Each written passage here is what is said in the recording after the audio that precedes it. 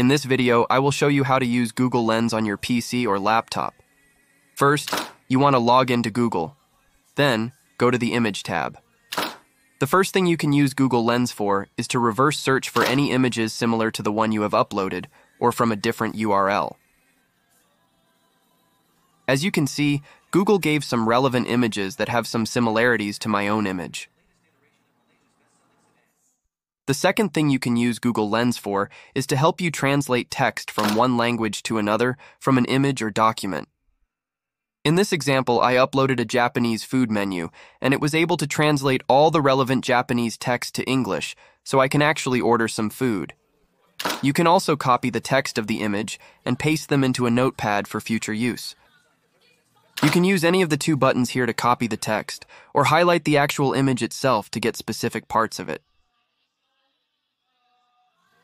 Alternatively, you can listen to the text you copied if you have trouble reading them.